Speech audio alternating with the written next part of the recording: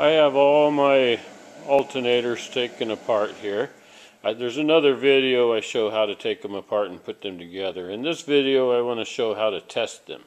I'm going to test the rotors.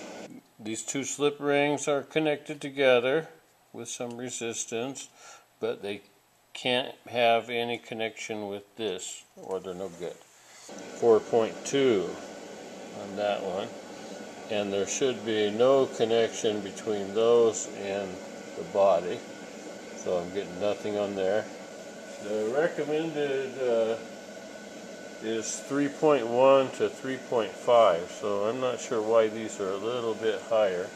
So the other thing we want to look for on these is that they don't have big grooves in them. This one's nice and smooth, so it looks in good shape. This one, if you can see it, this slip ring on this side is good. This one has a deep groove in it, so that's not so good.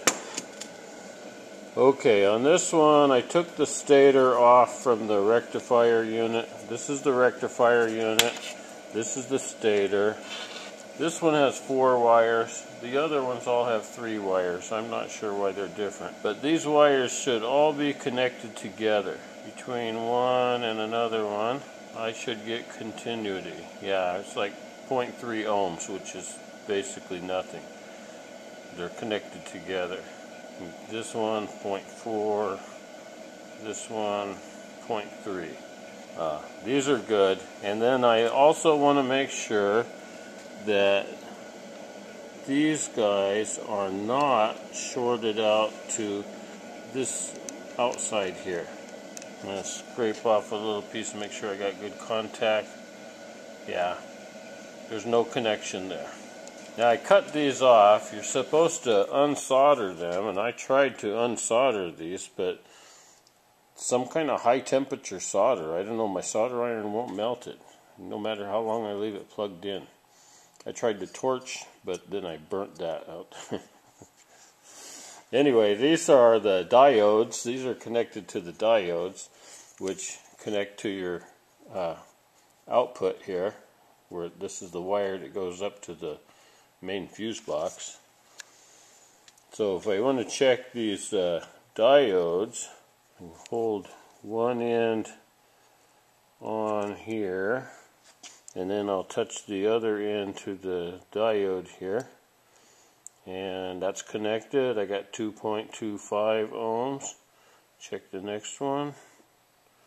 2.23, the next one. 2.75, next one. 2.4. And some of the difference between those might just be because of I'm not getting good contact here. Now what I want to do is switch my cable, so I'll put the red one out here and then try it. I should get nothing. I got to try to do it without touching anything except this one part right here. Nothing, nothing, nothing, nothing. So you can see that all 4 diodes on this one are good because all 4 let the electricity flow one way but not the other way. So those are good. Now on the other ones, I didn't disconnect them because I cut that one off. I can do the same thing. What I'm going to do is I'm going to touch my wire to each one of these 4 diodes here. 1, 2, 3, 4. Okay, I'm going to set this down so that I'm not touching it with my hand. And I'm going to measure with the red one out here on that bolt. And then, so I got an increasing resistance. It's going up, up, up, up, up. Okay, going up, up, up. Next one, same thing. It's going up, okay? So since they're all connected together, I can see that they're all doing the same thing. But if I switch my cable around, and I'm going to do the same thing again, go through them one at a time. First one, 1.5. Second one, 1.5, third one, 1.5, fourth one, 1.5. So I'm pretty sure that means that all my diodes are good. And there's no short. I can double check for shorts by checking between any one of these wires and the outside of the rotor, or the stator, I mean, outside of the stator. There's no connection there, it's nothing. These are the brushes. And they need to stick up about 1/2 an inch, and these look good. These look good on here. These other brushes, these look really good, they're nice and long, so there should be no problem there. Those are good brushes. These brushes on this one, you can see they're really short, they're wore out. That's why I cut it up to be an example. And then one other thing to check is this one right here. This is the capacitor.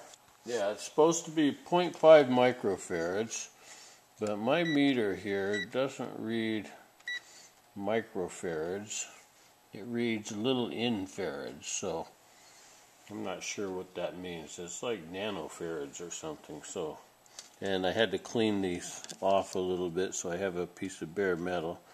Connect from the bottom in where the capacitor connects, and then anywhere along the side case of the capacitor. I'm measuring 457, and I think that's like nanofarads, and it's supposed to be like 0.457 microfarads. If I check this one that I took apart, 463. If I check one of these other ones here, 457. I think those are good capacitors. Clean them up and put them back together.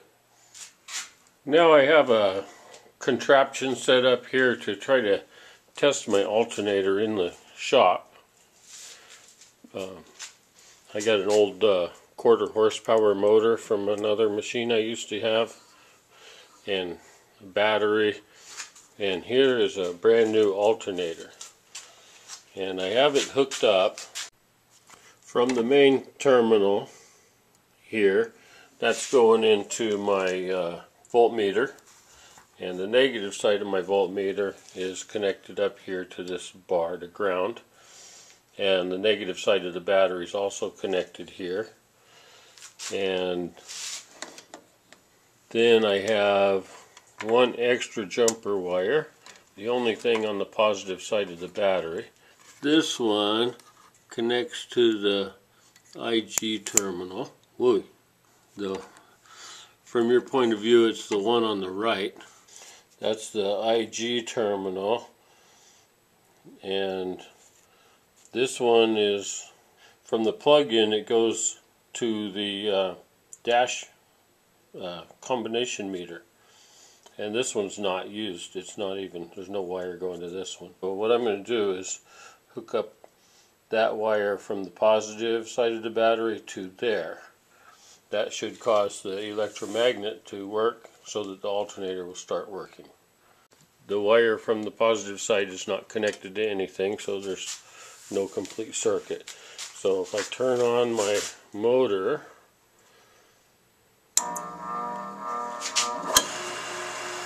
okay, spinning right along,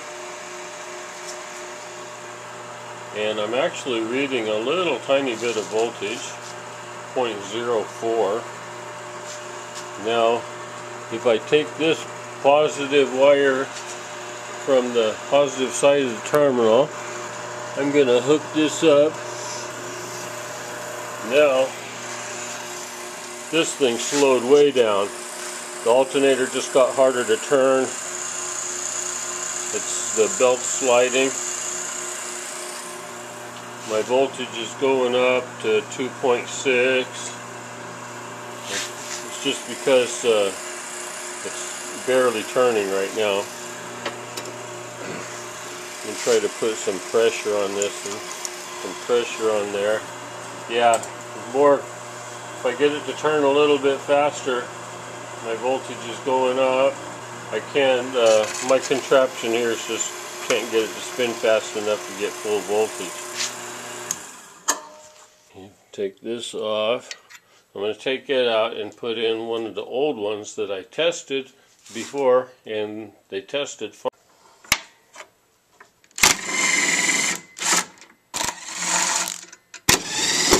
Okay, this old alternator, I tested the inside, all the parts passed the test that I gave it, and now I'm going to try it out. It's not hooked up to the IG terminal. Turn it on. Oh, it's spinning pretty quick. Now, oh yeah, I got about 0.13.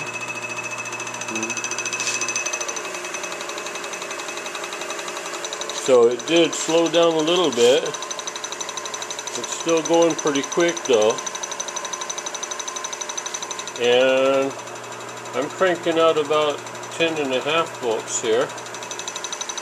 But it's going faster. It's also making some kind of noise. So I think it works, but just not as good as the new one. Watch what happens as I disconnect it.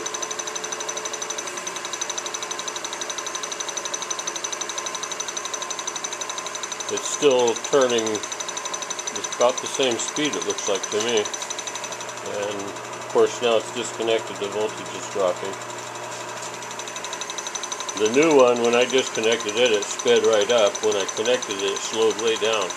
With it disconnected, I can just spin this old alternator. If I hook up a positive current through that IG terminal, like that, now it's way more difficult to spin. So that tells me that this alternator is probably good and will work, just not as good as a new one. Okay, this is my other old alternator that I painted yellow. Try turning it on. Alright, it spins pretty fast and easy, even with the sloppy loose belt. Now it's reading 0.14. Let's see what happens when I hook up the IG terminal. There was no difference at all in the speed. Voltage went up to 0.39, 0.4 I guess, and it's just spinning away. I take this off, it drops down, still spins the same, hook it back up again, nothing, no difference in the how hard it is to turn. Reading like less than half a volt.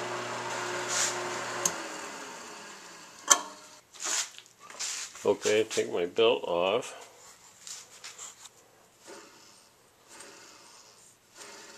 This is hooked up. I don't feel any resistance in there at all.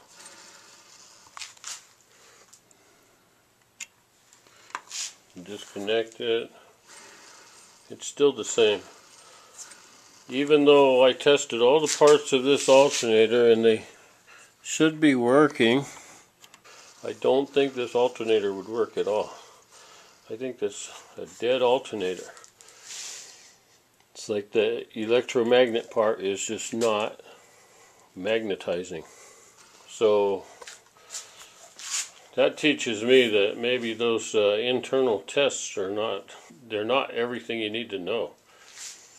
This thing passed the test, but it still doesn't work. I don't know why. Anyway, that's about it for my alternator study. I'm just going to put the new one in.